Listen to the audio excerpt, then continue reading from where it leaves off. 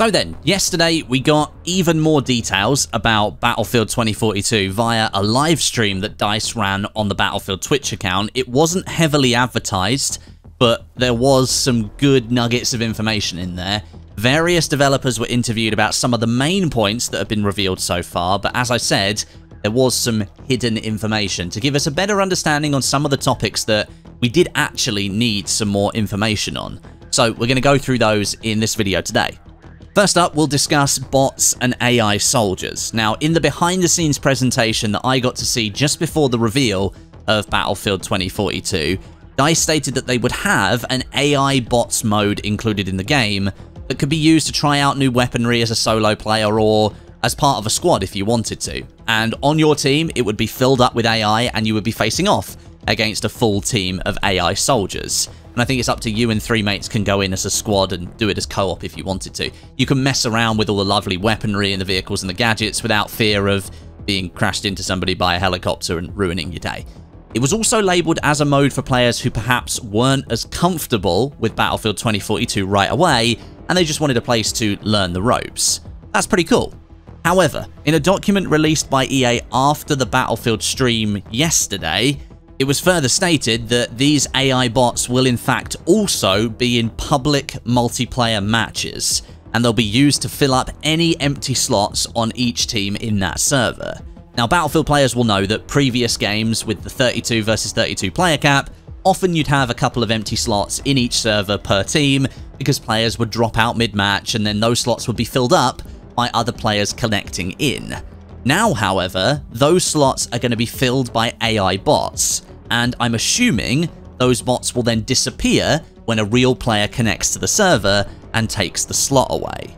Now, the rationale for this feature is pretty obvious in one way. It keeps matches completely full, but if you dive a little bit deeper, you realize how important a feature like this could be in regions around the world that are simply less populated than others.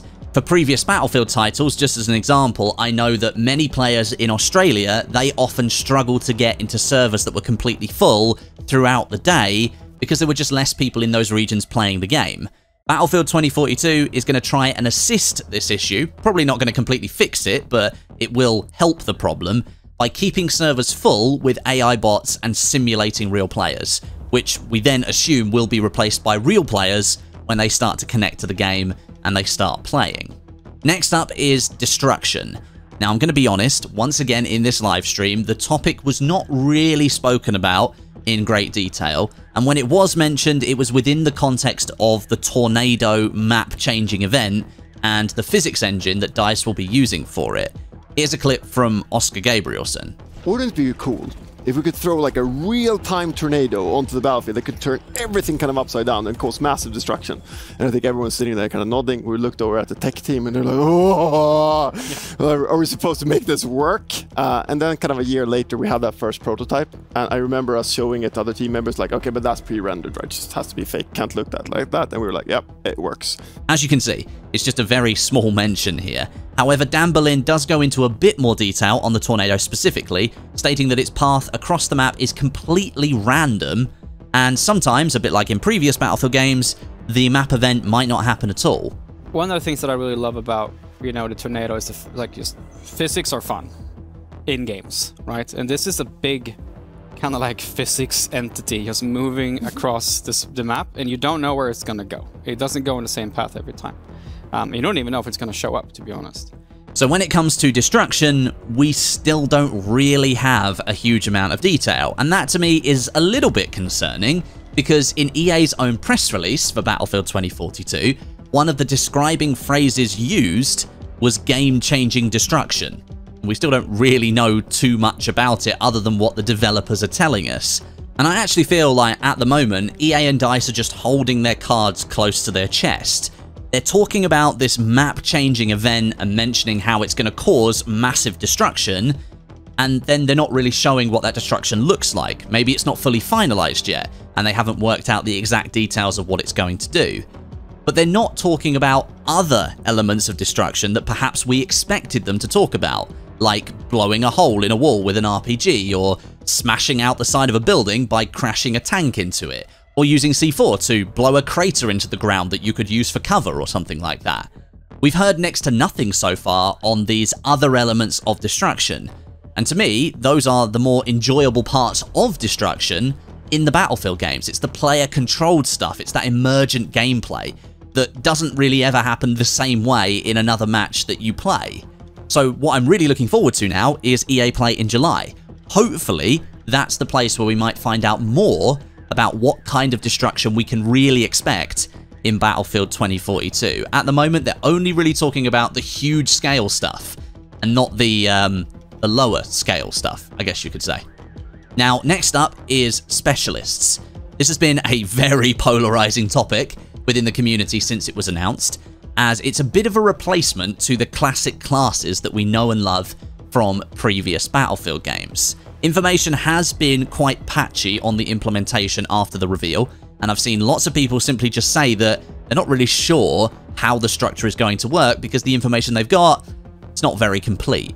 In the live stream, Dan Berlin sought to clarify this issue by stating that the classes in essence are still there in Battlefield 2042, but instead they're more categories now. And within those categories, there are a bunch of different roles. So instead of just picking medic or recon, you now pick a specialist which is specifically tailored to operate in a specific role within that category. A lot of players chose their class based on the primary weapon that was available. Meaning you didn't choose necessarily a recon because of the gadgetry, but you actually chose a recon because you got the bolt action sniper rifles. And you didn't choose your class because you wanted to play a certain role. So that was the thing we wanted to kind of target with this change specifically. We wanted to bring the game into a space that when you choose which specialist to play with, you go like, okay, I want to play this particular role. So what we've done is that basically you have the traditional class, say recon, is more of a category now. And underneath that category, you have multiple specialists that has a gameplay role that is a recon gameplay role. That to me is a better explanation. But there is one other thing that caused some concern about the specialists, and that was them having their own unique gadget which is tailored to their role, and a trait that helps them in that role as well, but it wasn't clear about what the second equipable gadget was going to be for each specialist, because as we all know, classes in previous Battlefield games had access to 2 gadgets, and that seems to be clear that they do have 2 gadgets based on the HUD in-game. It's now been confirmed that there is a second gadget slot for each specialist, and those specialists will be able to pick from open gadgets, as they're being called. These are gadgets that any of the specialists can use, they're not locked to one specific one. Here's Dan Berlin explaining that. But what we're also doing to kind of to bring this even further in terms of unlocking the sandbox is that we're saying take Casper for example. He's a recon type of specialist. His particular gadget that he uses, that only he can use, is the recon drone. But aside from the recon drone, Casper can bring a shotgun, a sniper rifle, an SMG, an LMG, whatever you want to put on Casper, you can put on Casper. You can put a rocket launcher on Casper to couple with the recon drone. You can put as a throwable, you can equip him with C4. So we get away from that space as well, where, as we kind of seen in previous games, where on certain maps that were vehicle heavy, you just saw pretty much one class being played, the one that can counter vehicles. But now you choose your gameplay role, and then we have a whole array of open gadgetry that you can just freely choose from. So we see a better diversity in terms of gameplay styles across all our maps when we're playing the game. Now this for me clears up the specialist setup confusion, but it does actually introduce a little bit of concern around gameplay balance. In the gameplay trailer, a lot of players had chosen to take an RPG. Now likely that's because the map they were playing on, Hourglass, is very vehicle heavy, and countering those is done best with something that can damage a vehicle or destroy it. However, this may end up with, I don't know, 128 players running RPGs on certain maps because they want to take down vehicles. That doesn't sound good for balance, and of course I'm looking at an extreme example here, but in theory, it could actually happen. So it remains to be seen how this will actually play out, but at least right now, we have a better picture on specialists and how they will be implemented. Now we do have some more of that information. And then there was a mention of Hazard Zone that I found really interesting. This is a separate game mode that will be available in Battlefield 2042. It's all about high-stakes squad play. Now, aside from both Daniel and Oscar outright stating yet again that this is not a Battle Royale mode, Daniel did give us a touch more detail, stating that choices around weaponry and specialists, that will be super important in Hazard Zone thanks to the tight squad play that it requires. Yeah, Hazard Zone is really something that's taking kind of the superpowers of DICE, the Battlefield formula, to a new level. It's a high-stakes, squad-based experience. It's not your Battle Royale that you might be expecting. It's something new and a bit more contemporary, I'd say. I'd say so. But I think it is important to call out that this is not a Battle Royale mode. It's something that we're building for Battlefield. It's something that we're building that is ours. But it is really built on those mechanics, those high-stakes mechanics that really builds tension as you play and gets you, like, you know, those sweaty palms moments when you're just like... But it's also then, you know, combined with squad play. I mean, we are a squad-based team play shooter, and I'd say there's no other space within 2042 where the choices you make in terms of what I choose to bring and what my friends choose to bring, what specialist is my friend playing, what weapon is my friend playing, what gadgetry is my friend playing, that has such an incredibly high importance in Hazard Zone when you're playing this game. So really, really tight squad play, really tight communication is important, and then built around those that tension builder, high stakes type of gameplay.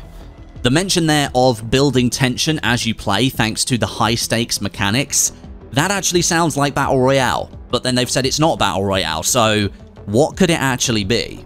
My theory here, and this is just a theory, I don't have any information, is that Battlefield is going to take on Escape from Tarkov. You're going to deploy as a squad into a combat zone against other squads, you'll be scavenging for high-tier loot, you'll be completing missions and challenges, and then taking on other squads when you run into them, and then extracting with your equipment gained if you survive.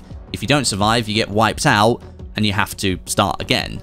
That would certainly provide the tension and the sweaty hands moments that Daniel was referring to, and would in a sense feel like Battle Royale since you're fighting against other teams of players to survive, but it's not Battle Royale because it's not last team standing. You're making the choice to extract and choose to leave the battle zone when you want to.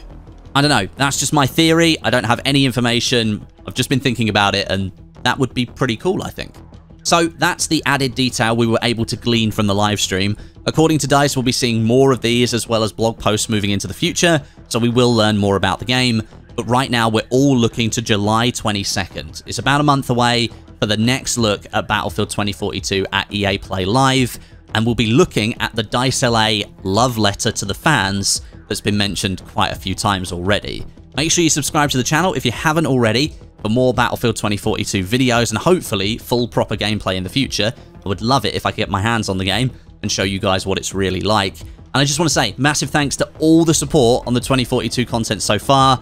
I'm going to admit, I was very scared that I'd been on Warzone for so long that people might not pick up the 2042 content, but in fact, it's been incredible on the pickup. So many people leaving nice comments about going back to Battlefield. It is pretty awesome to be making videos on this franchise again. But thanks very much for watching, and I'll catch you all in the next one.